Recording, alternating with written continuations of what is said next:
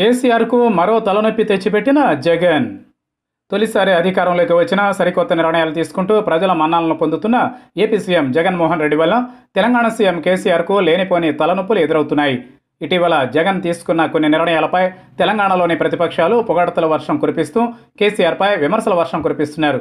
తాజాగా కూడా ఆర్టీసీ ఉద్యోగులను ప్రభుత్వ ఉద్యోగుల క్రింద తీసుకుని వారి పదవీ విరమణ వయస్సు 60 సంవత్సరాలకు పెంచుతూ జగన్ నిర్ణయం తీసుకున్న విషయం తెలిసిందే. ఇక ఇదే నిర్ణయం కేసీఆర్ కొంప ముంచేలా కనిపిస్తోంది.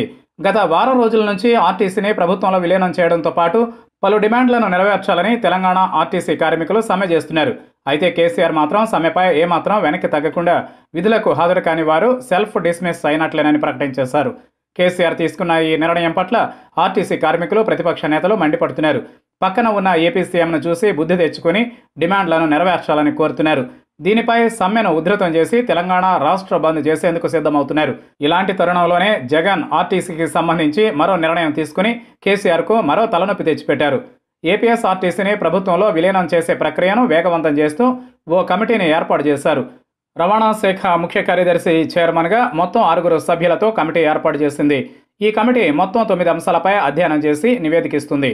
ప్రజా రవాణా వ్యవస్థ ఏర్పాటుపై కూడా కమిటీ అవసరమైన సూచనలు చేయనుంది. ఇందులో శాశ్వత ఉద్యోగులు, తాత్కాలిక ఉద్యోగుల జీతభత్యాలపై, రిటైర్డ్ ఉద్యోగుల జీతాలు, వైద్య సదుపాయాలపై కమిటీ పరిశీలన చేయనుంది. అలాగే ఆర్టీసీని ప్రభుత్వంలో విలీనం చేయడంలో ఉన్న ఆర్థిక, న్యాయపరమైన అంశాలపై కూడా నివేదిక తయారు చేసి అక్టోబర్ నెలాఖరుకల్లా నివేదిక ఇవ్వాలని జగన్ ప్రభుత్వం ఆదేశాలు జారీ చేసింది.